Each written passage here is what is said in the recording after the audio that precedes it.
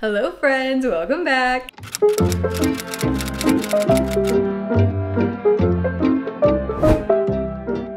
So, I did lie just a little bit. I did recently go to San Diego for my boyfriend's brother's wedding, and that was really fun, and we were there for like a week. But I said I was gonna do a travel vlog, and I didn't end up filming anything while we were there because I just really wanted to be in the moment and spend time with family and with my boyfriend and just kind of hang out and not have to worry about filming, editing, all that stuff. So sorry, there will be no travel vlog. But today is Sunday, and Sundays are kind of the days where I like to be lazy and chill out and just do the things that really fill my soul up. So lately I have been really trying to clean and organize and just get rid of clutter and whatnot. So I have been actually getting rid of a lot of books that I either know that I won't really read anytime soon, or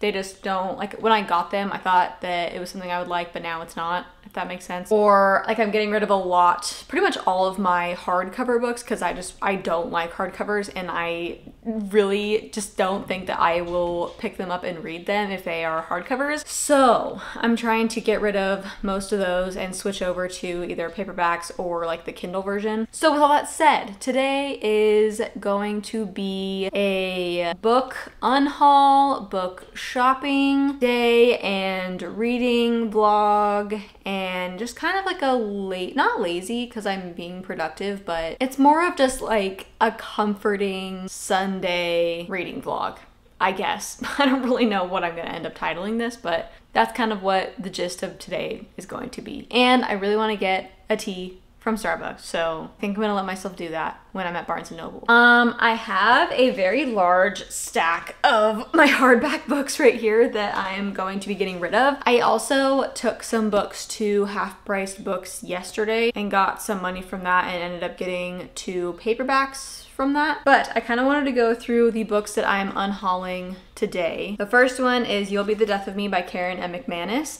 I still really want to read this book, but I ended up just getting the Kindle version through Libby, which is like your local library app. So I'm still gonna read this. I still really want to read this. I'm not gonna read the hardback because it's a hardback and I just don't like them. The next one I'm getting rid of is The Only Survivors. I did also end up getting this one on Libby, so I still really want to read it. And that one is a newer release too. It's an adult thriller. This next one I believe was released late last year, and that is The Family Game. I have been wanting to read this for a while, and my mom actually read it and said that she really enjoyed it. So I got it on my Libby app as well. It's just more of like a winter read, so I think I might read it then. And then the next one that I'm unhauling is I Have Some Questions for You. This one is also a newer release. I believe I got the Kindle version of this one, but I also want to get the paperback because it is a book that I think I'm going to enjoy enough to have like the physical copy of. It's I think an adult thriller, but from what I've heard, it has more fiction vibes than it does thriller vibes. Like it's more fiction with some like thrilling elements, I guess I would say, but it also has like some podcast elements, which I really enjoy in books when it has like a podcast type of thing. The next one I'm unhauling is Foul Lady Fortune, and this one I actually this morning bought the Kindle version of. That one, I think it's a young adult like fantasy. I believe it's set in the same world as These Violent Delights by Chloe Gong, the same author. That one I've also been wanting to read for a while, but I just haven't gotten to it yet. Next one I'm unhauling is The Writing Retreat, and this one is another one that I really want to read in the wintertime because it's kind of more like a wintry vibes book.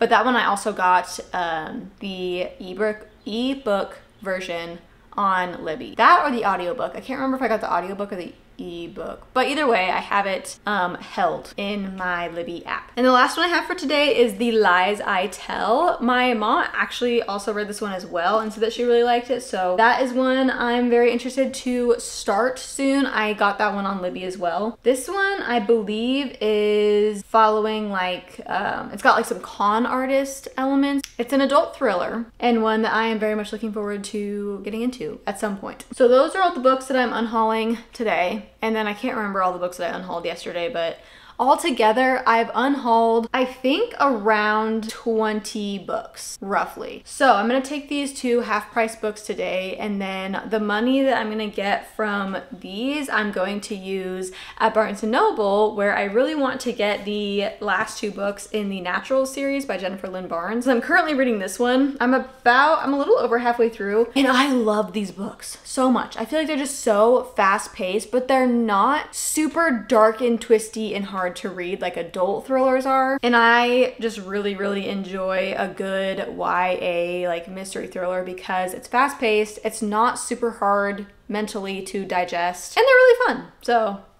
yeah. It's almost 1 o'clock right now, so I'm gonna go to Half Price Books, do that, and then go to Barnes & Noble, and I will see you when we start book shopping.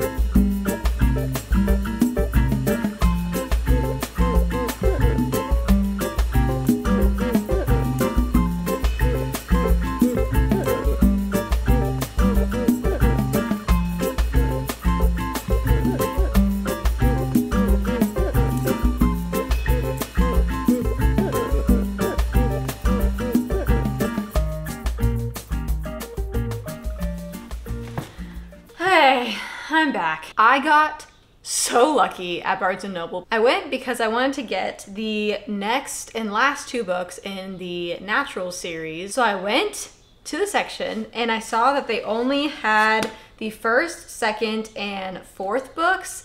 So I was like, dang it, I'm probably gonna have to order the third one online, which like isn't a big deal, like whatever, I can do that, but I just wanted to get them both like at the same time. So like I was looking around a little bit and then I was about to head out. And then I was like, you know what, I'm just gonna ask because sometimes like they just haven't put them out yet, or some people just put it back, or you know, it might be floating around the store somewhere. So I was like, you know what, it doesn't hurt to just go check. So I went and I talked to the lady and I went to go check and she was like, yeah, I'll look around for a little bit. And then she ended up finding it on one of the book carts and it was the last one and the only one left and I was so happy. So now I have the third and fourth books. I did listen to the first book on audio like a couple months ago. So physically, I only have the second, third, and fourth books and I'll probably get the physical first book eventually. I'm just not really in a rush right now because I already read it. So now I have pretty much the whole series except for the first one. After I finish this one, I'm probably going to hop into like a fantasy or something. I don't know what I'm gonna read after this one, but I'll probably hop into the rest of the series next month because I'm having a lot of fun and I want to get into them, but I also want to pace myself because I don't want the series to be over too quick. Because that's what I did with The Folk of the Air. I literally read the whole series in like a week and I regret that so much because I love that series and I wish I would have like savored it instead of just binging the whole series. But it was so bingeable that I had to. But anyway, I got my tea. I got a little like strawberry lemon bar. So I think I'm going to have some lunch, hang out, start reading this one, hopefully finish it today. And yeah, we're just gonna hang out. I also just redid my shelves. So I have this bookshelf and then I have another kind of like elongated bookshelf. I'll show you in a second, but I was having a hard time like remembering what I had, and I had it like color coded kind of before, and I really wanted something more like functional, I guess I would say. So I reorganized them into their genres and I'm really happy about it because now I can actually see like how much of each genre I have, and then when I'm feeling like certain genre I can kind of just go to that section and see like what I have of that genre. So I think it's gonna work out a lot better this way, but I wanted to show you guys what I did. So up top here is my like current TBR, just books I want to get to within the next couple weeks. And then this first shelf is my favorite series that I've already read. So I have the Good Girls Guide to Murder series, and then, I mean, Five Survive isn't like part of the series, but it's from the same author and it's one of my favorites, so I just wanted to kind of group them all together. And then we have, of course, the Folk of the Air series, because it wouldn't be my favorite series bookshelf without it. And then I have the Inheritance Games trilogy, and then I also have the Finley Donovan trilogy. I believe there's going to be 5 books in this series, but I'm not 100% sure. And then moving down to the floor here, I have the Harry Potter series and the Shatter Me series. And then down below on this bottom shelf, I just have all of my like nonfiction books and then a couple of my middle grade books that I just couldn't really fit anywhere in this main bookshelf. My nonfiction is mostly, actually no, it's pretty much all either nature writing or like Christian lifestyle writing. Some of the ones I'm really excited to get to are Gathering Moss and Entangled Life. And then for like my nature writing, and then for my Christian like lifestyle, I've been really wanting to get to Find Your People, and also another one of John Mark Comer's books. I can't remember what it's called at the moment, but after I read The Ruthless Elimination of Hurry, I was just very excited to pick up another one of his books because I love his writing and I felt very impacted by his book, so I'm just really excited to go into his other books. And then we have the main bookshelf. I used to have an actual bookshelf that was like up and down, like the ladder one, if you guys remember that or not. You can probably go back into some of my older videos and see that. But my room is one that I share with my boyfriend, so I needed to make some room for him as well because I have a lot of stuff. I have a lot of hobbies, and I felt really bad that I was kind of like taking over our room. So I've been trying to consolidate my stuff and just figure out ways to incorporate my books into like furniture that we already have. So we didn't have a TV stand for our room yet. So I got this one and just turned the TV stand into my bookshelf. It's a 2-in-1. So I'm just gonna start on this left side. I actually just took out 2 of the books on this shelf because they were hardbacks to go give to half-price books. So that's why there's a gap right here that I'm probably going to fill with paperback books. But this is like my mystery thriller genre shelf. Eventually I would like to separate these books into like fun cozy mysteries and like actually intense thrillers, because in my brain they're just like different, and if I'm feeling something very fast-paced, very dark and twisty, like I want a thriller. But if I'm feeling something kind of entertaining, mysterious, but also not too dark, I'm feeling like a mystery. So eventually I would like to separate those, but as for now, this is kind of what we're working with. I'll try to do like a close-up of this stuff so you can actually see, because I'm not going to go through each and every book because I feel like I did that in one of my not so recent videos, but not so not recent videos. So here's everything that I have on the shelf. And then from here on, I have fantasy books. This is obviously one of the most popular genres in my collection. The majority of what I read is either fantasy, YA, or like mystery thriller, so pretty much the entirety of my bookshelf is one of those 3. These I did somewhat organized by color because I really like organizing them by color, because in my brain, like my color OCD just goes crazy if it's all just like mixed in together. So I wanted to do by genre and then by color. So here we have the red books, the white books, the blue books, and the black books, because there doesn't seem to be any other colored book in the fantasy genre that I have. I'll do like a quick pano of these books because again, I don't really want to get into each one of my shelves, but this is what I have on my fantasy.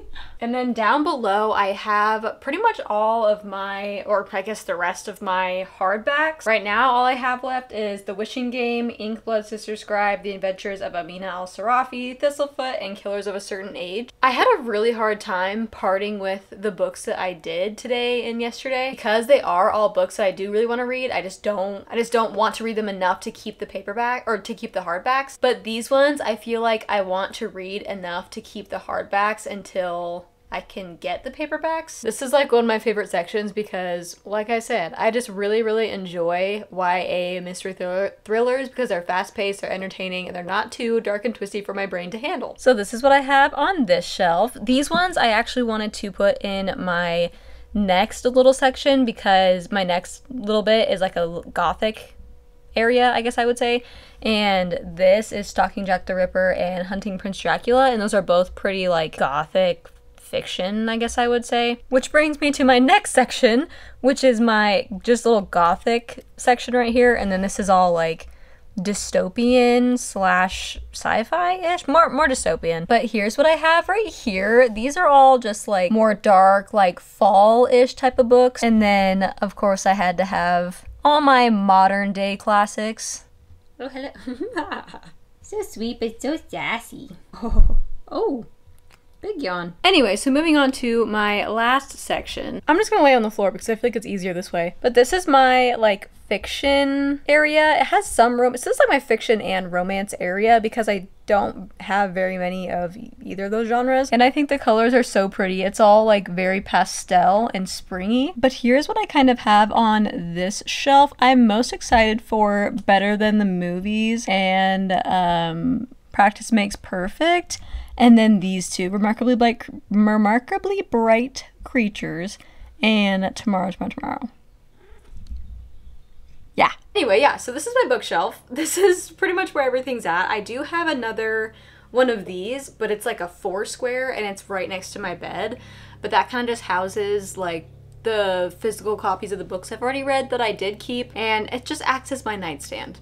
So there isn't anything too exciting there. But anyway, yeah, I'm gonna finish reading Killer Instinct and I will update you with my thoughts as I go. I love Dean and Michael's relationship in this book because it's like a love-hate. I mean, like the majority of the time you think that they hate each other, but then there's some areas where you can tell that Michael like cares about Dean. I don't know. I think it's funny and I think it's cute, but it's also kind of heartbreaking. I'm very much team Dean. I like Michael, but I don't know. I guess I just have a thing for fictional men who are very broken and have a lot of mental issues. I have like a little bit more than a quarter left until I'm finished with this book. It's like 4 though. Today has gone by way too fast. I have a strong feeling that something is going to happen and it's gonna pick up a lot here in a little bit. It's kind of just like that suspense where you know, like it gets kind of slow before things like really get crazy. So that's kind of where I'm at, but I'm thoroughly enjoying it. Someone's mowing the yard outside right now, so if you can hear that, I sincerely apologize. But last night I did finish Killer Instinct and oh my goodness, I love this series so much. You know though, in like a thriller series, well actually I don't know of a lot of like thriller series. There's just so much that can happen before it like seems kind of unrealistic. Like in the first book, like something crazy happens, and in the second book something crazy happens to the same person again, and like it's like what's the third and fourth book going to entail before it's like, okay, this is a little bit unrealistic. But I had fun with it. I had a lot of fun with it. I really love the way that Jennifer Lynn Barnes writes her characters. There is not a single character, I don't think, that she's written that I don't like. Unless they're supposed to be like an unlikable character. I don't really think there is many, if any. I ended up giving it a 4.75.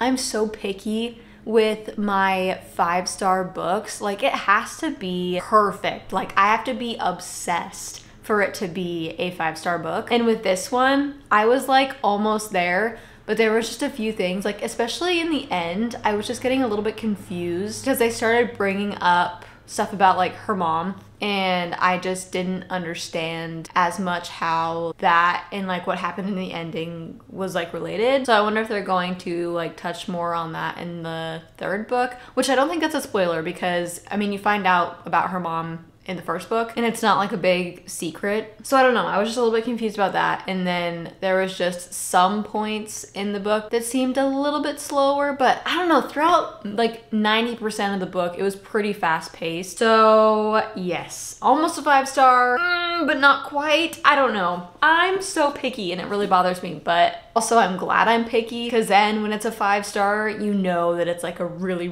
good book for me. I'm editing right now and I am realizing that this poster is making me look like I have horns. This is a Red Hot Chili Peppers poster. It is not a scary, weird poster in my house. It's a band one that my boyfriend got a long time ago. I just feel like I needed to clear that up because it was looking really, really weird. But anyway, now I think I'm going to read The Hobbit. I don't know though. I'm kind of in between The Hobbit and either The Stolen Heir or 10,000 Doors of January. I don't know. I'm being very, very indecisive about what I'm going to read next because I'm not like in a slump. I kind of have a book hangover from that book because it was just really good and I really, really enjoyed it. But I don't know. I'm also just being really indecisive. But I know that I really want to read like a fantasy right now. And I've been really wanting to get into the Lord of the Rings series. I don't know why. I've just like all of a sudden had this weird urge to pick it up. So I'm gonna start with this one. I actually have 3 different versions of this book. I have a Kindle version, I have this version, and then I have this like really pretty cloth hardback type of thing that's like a picture book almost. I would show it to you, but my roommate has it right now. So I'll probably honestly go just in between those 3 editions that I have because this one, I wouldn't mind reading this one like all the way through, but the words in my opinion are just like really small and like that's a lot of words for 1 page. And sometimes it's just a little bit intimidating. Like look at these words compared to these words. Like this is Killer Instinct and this is The Hobbit.